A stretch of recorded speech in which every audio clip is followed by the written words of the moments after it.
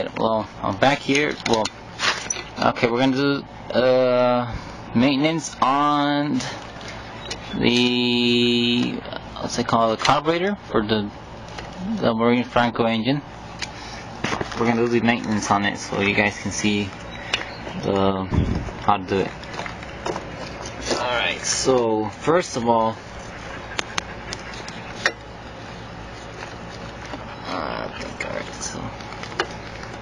yeah, unscrew it from there and try to take off this thingy. Hold on just a second.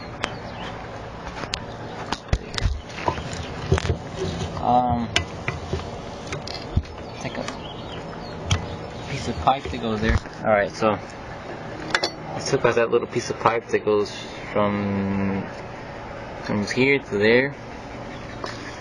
Alright, so now we gotta take off the two screws that go right here.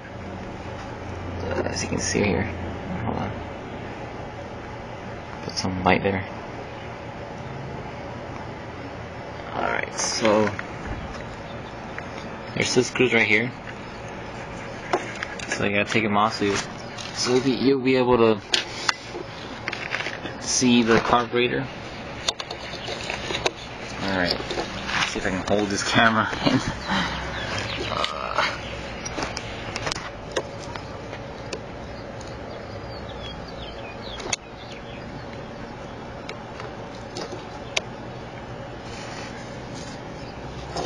Yeah, it's not gonna work out. Alright, hold on.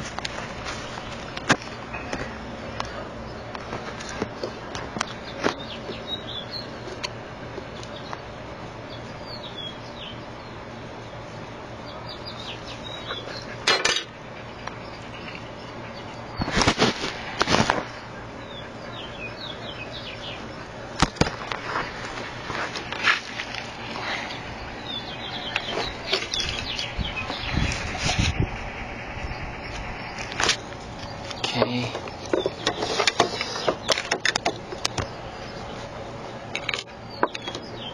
Sorry guys, it's because it's really hard to hold the camera and do this at the same time. And hold the screwdriver and the camera at the same time. Alright, so we took off the part that goes on top. That's the part. This part right here goes, this is your throttle. That's, alright, so okay, we got the carburetor out, right? So it's called a Delorto SHA 1412L. It's a pretty small carburetor, pretty basic. This is pretty much your intake right here. This is where the piston takes in air from when it goes up and down like that. It will take fuel from here, go down there into the piston and ignite with the spark plug, so that way you have combustion. First of all, the primary thing you have to check for if there is a problem starting the engine. You gotta check for, there's two holes right here, if you can see them. I don't think you can focus on them. Alright, there's two holes right there. Check if they're not clogged up or anything. And let's go on this table. Let's take all the fuel from it. There's fuel on this thing. Sorry, doggy. Alright, take all the fuel. And alright, so the fuel will go down here to this pipe, little piece of little pipe here will go down to here. So if there's a clog on the carburetor, then we gotta take off this piece of screw here, the little screw, and check if it's clogged up with debris. Alright, so we'll take it off from here and check if there's debris on it. Alright, so we took it off.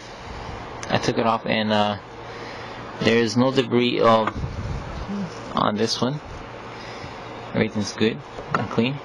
Check if yours is dirty. You can take it off by just putting a screwdriver. Just be careful you won't rip the little plastic on it. Just take it off, clean it with some fuel, and just put it back in. Alright, so check on that for maintenance, so that way you get the maximum performance out of your engine. Put it back in. Remember, tighten it really good so the fuel won't come out. Not too tight so you won't break the thread on it, but tighten up so the fuel won't leak out of it. That's pretty dangerous if fuel is leaking out of your engine. Start a fire or something. Alright, and secondly, on your carburetor, you gotta flip it upside down and take off these two screws from here. This one right here. Take it off, and I'll show you. Hold on.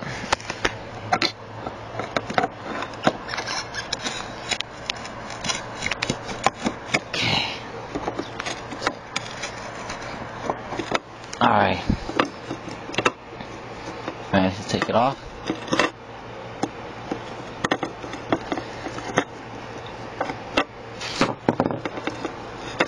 Ready. Okay, so just take it off. The carburetor is really crucial for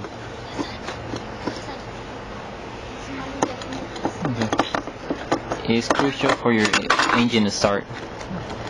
If there's no fuel passing through it, then it won't start. Alright, so you got this is your bowl here, where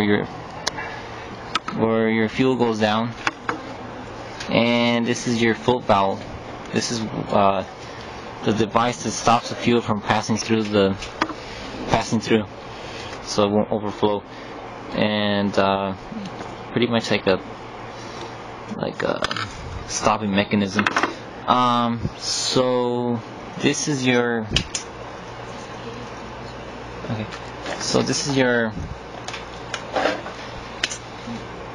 main jet. See, alright, I don't think you can see it here, but where you're at, you can see a little hole on it. If it's clogged up, if you can't see light through it, then that means it's clogged up and you gotta clean it. Or else, this is where the fuel passes up and goes to the piston and combusts to the chamber. Alright, so that's pretty much it. It's pretty simple, pretty basic carburetor. Just check for give it a clean up, and that's pretty much it. Check on these three parts here, and if the engine won't start, then I said that it might be the ignition coil on your engine or the spark plug. That's pretty much it. And on the next video, I'll be talking about speed-wise, how can you maximize your speed on your engine, and that's pretty much it. Thank you guys for watching, and that's all.